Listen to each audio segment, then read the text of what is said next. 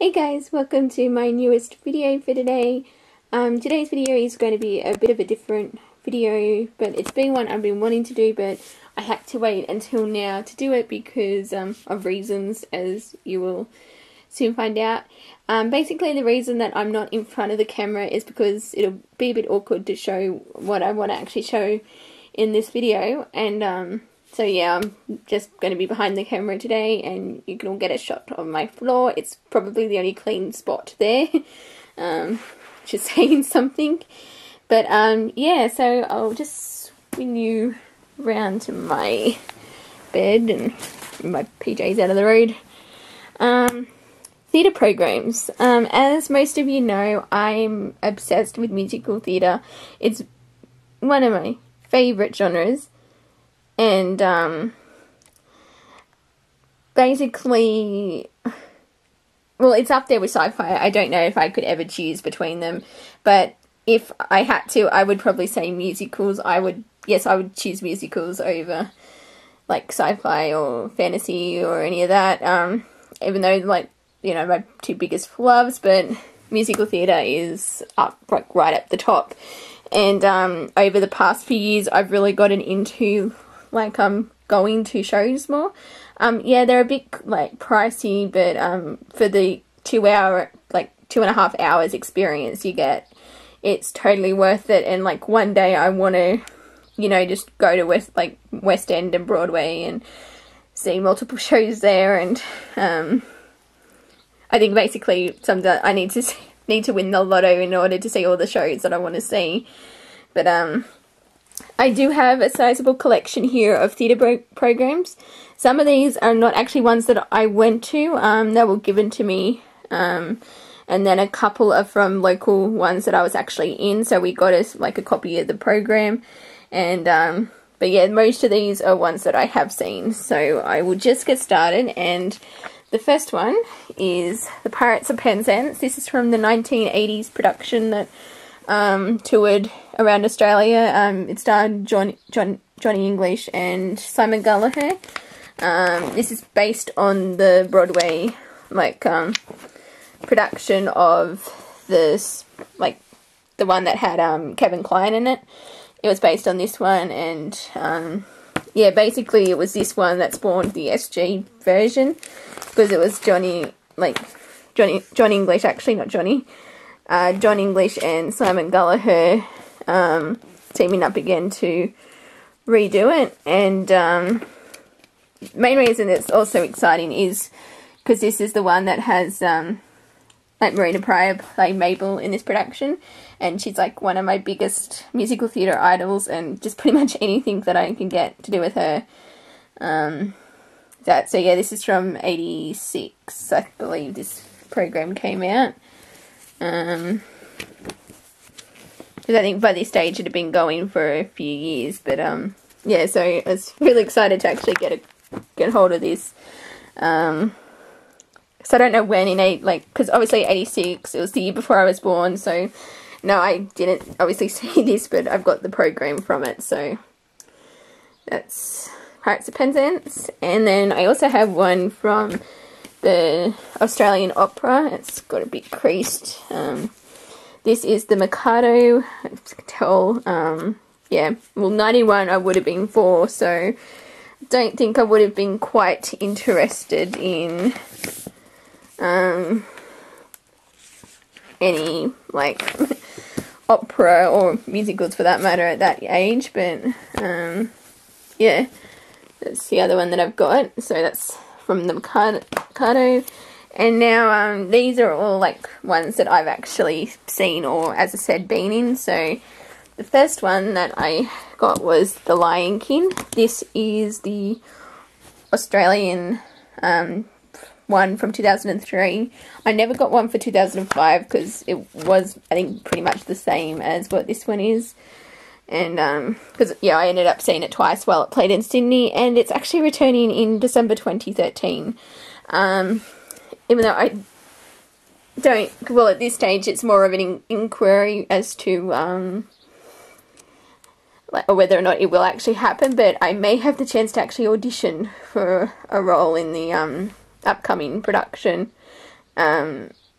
I'm still waiting to like try and get this email through because it's for whatever reasons hasn't gone through yet. But yeah, I sent like a casting submission thing. So I mean, it's like only for the ensemble, but I think even the ensemble would be just an amazing experience because I loved The Lion King. It was so amazing, and yeah, that's random note, but it's it's like the first professional musical I ever went to. And, yeah, basically helped, like, I mean, I was already into, like, musicals by this stage, but, it furthered along my love for it, and, yeah, because I actually, saw this one with a school group, I went with my what year was I in? Year 10, I think it was my Year 10, music and drama class, and I think we went with Year 9 and Year 11 as well, like, the local, like the separate classes for those grades. But even though I think we were like one of the largest groups, because yeah, I'm pretty sure we had like a bus just to ourselves, so it was the Year 10 students. So but yeah, one of my favorite experiences. So that's like, I'll just open up here because I don't think so I'll just sort of flip through.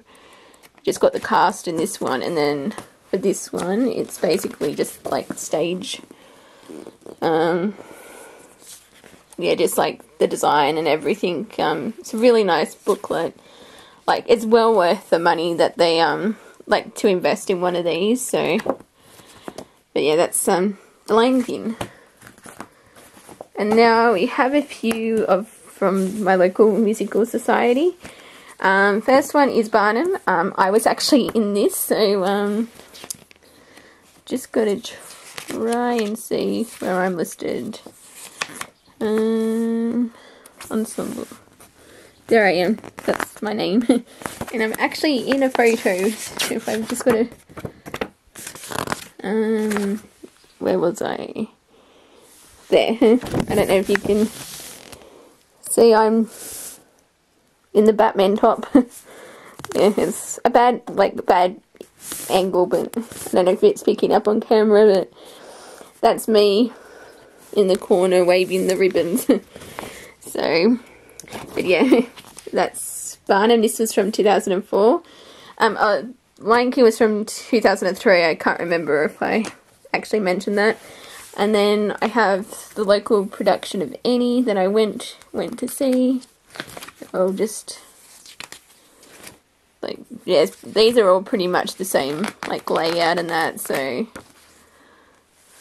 and then I've got Calamity Jane from 2005,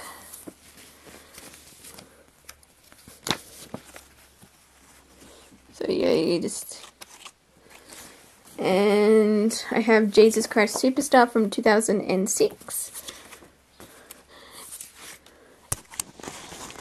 You know what? Because like Jesus Christ Superstar is one of my favourite musicals, and what annoyed me about this one is I was actually away for uni that year, and like I could have auditioned for it. I mean, like, I don't know if I necessarily would have gotten like the role of Mary, but I think I would have, you know, had a reasonable chance. And yeah, the one year they did one of my favourite musicals, and I can't actually be part of it, but it was still a good production from what I remember. But yeah, it's Jesus Christ Superstar, and then Rent. Because I think this was like the first time it had been actually performed outside of Sydney, like in the Blue Mountains. So yeah, and again, Rent's like my second favourite musical, so I had to go see it.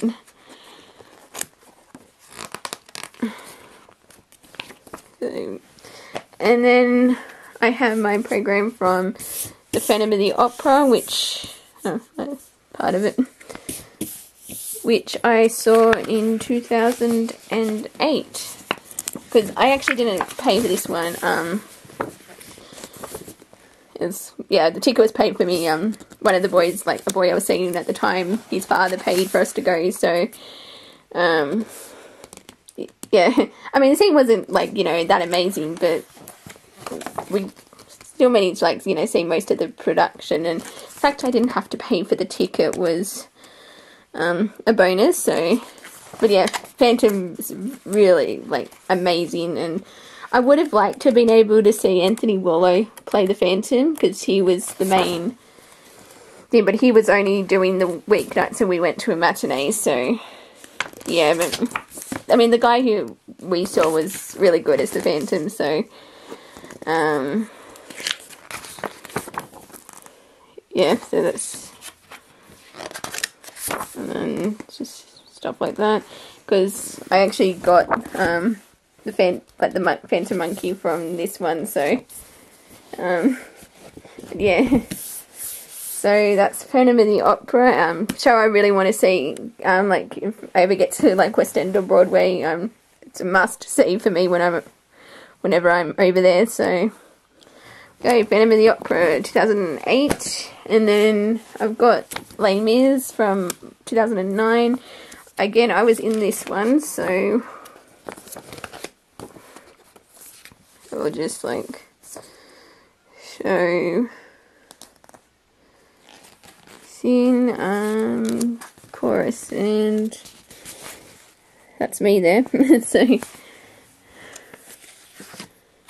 yeah, but yeah, really amazing experience being in a show like Les Mis. I want to do it again. So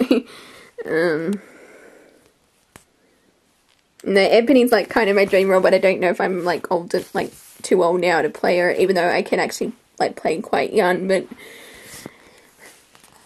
I mean, even to, you know, to be in the chorus again would be, like, really great, so, but that's my program for Les Mis, and then from 2011, I have Mary Poppins, which I saw twice in Sydney, and totally amazing both times, so I'll just sort of, like, show this one. It's very similar to my Lion King program, so... yeah, and then we have the cast in here, so I'll just sort of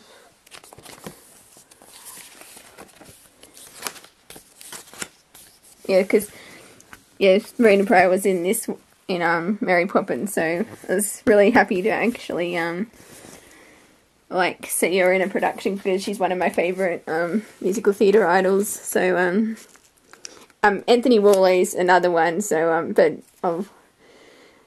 that's Mary Poppins, so I saw those, yeah, I saw it twice last year, actually, because we're still in 2012, so, but that's that, and then I've got Annie, this is the one I saw with Anthony Warlow, so, yes, another person, who I got to see, and, yeah, really, like, great production,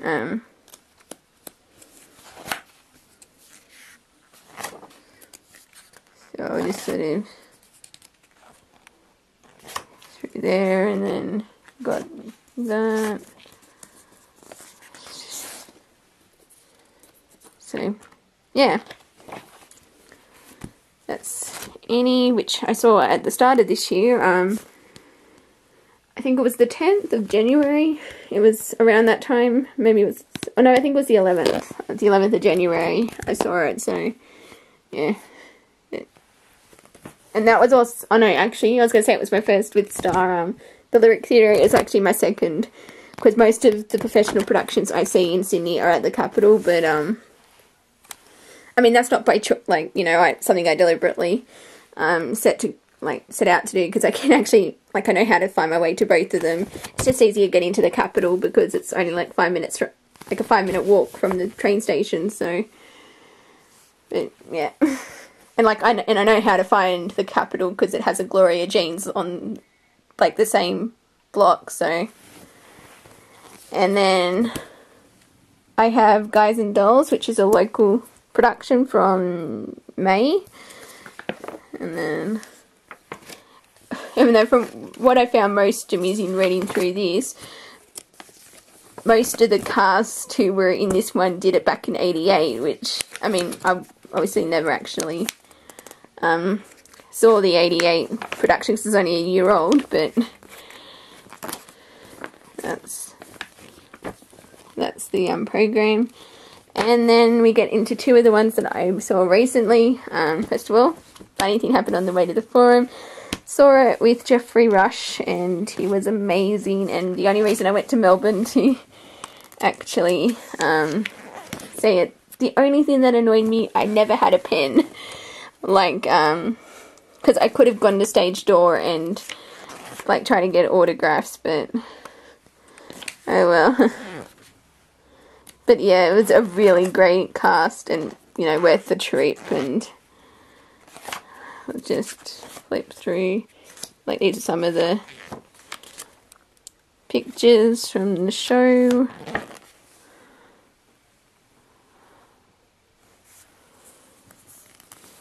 Yeah.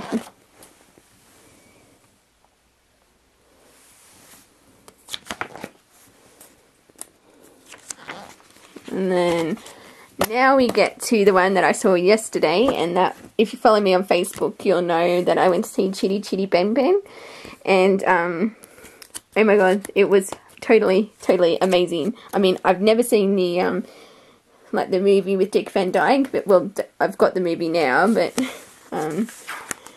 yeah, it was amazing, and this time I was better prepared, and I actually managed to get it signed. I missed out on David Hobson's signature because he was, like, I mean, the main reason I went to the show, because I love David Hobson as well, and he's, like, my other favourite person, like, musical theatre person, but I did get I got the one girl who, like, the two children, like, main children's autographs. I got, the girl who played Jemima and the one who played Jeremy when I saw it, because they like had an alternate cast, like, with the children, so as is common with like these musical type of musicals. And I also got Rachel Beck's autograph. She played Truly Scrumptious, and yeah, the reason it says sorry, she spelt my name wrong because I was spelling it out for her, and I went, because with my name, because I don't have an E in it, it's like the most common mistake, and I started to go like T-R-E-C-Y, but by the time I got to the C-Y, she'd already wrote the E, so that's why she's just got the sorry there. So but yeah, but she was really nice, and I mean, some of the, like, the kids who were like the main children in the show, but yeah. And I also, I'll just take you through it again. Just got the history, and then you've got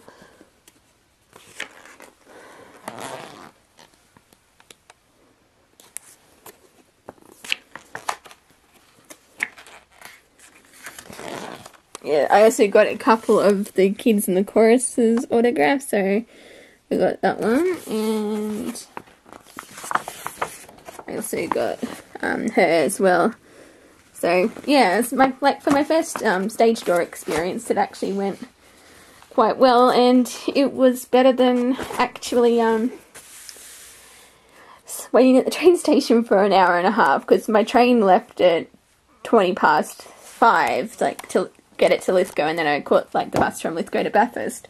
And because when we were because it was me and another guy who were there waiting at the stage door, because I wasn't sure if, like, I was actually, like, surprised there wasn't that many, like, there weren't more people there, but because I think I was just going to wait and see, because we were told that sometimes they didn't, like, necessarily come out on a, like, Wednesday because of the, like, the two shows, that most of them stayed in their dressing room and that, but yeah, I just, because I was basically like, well, if no one comes out by 20 to 5, I was going to leave, but it's like, would have it, I managed to get one of the main, like, a few of the main people, so yeah, that is my program for, like, Chitty. Saw that yesterday, and if you're in Sydney, I would totally recommend going to see it if you can get in, because I think it's only playing for like 10 weeks or something, but it is going to Melbourne for next year, I think it is, so but yeah, totally amazing. And I think actually the car got the best, like, the biggest cheer at the shows, So, but yeah. But, I'll just sort of get them all over. Oh. So that is my collection of programs. I have a lot. But then basically I've been collecting them for like nearly 10 years, so it's not surprising. But the next show I want to try and get to is the Addams Family, because that's opening in March. So hopefully I can, well, I'll be working a bit over Christmas, so hopefully I can use some of that money to get a ticket. And but yeah, so thank you guys for watching. I don't know how many people are interested in this, but I just wanted to like show my collection theatre programs. And but yeah, so my next video will probably be the first part of my December update, which will be in about 2 weeks, because I'm going to try and spread them out, so rather than inundate you with another like 47-minute video like what happened last time. So but yeah, thank you guys for watching, and until my next video, I'll see you. Bye.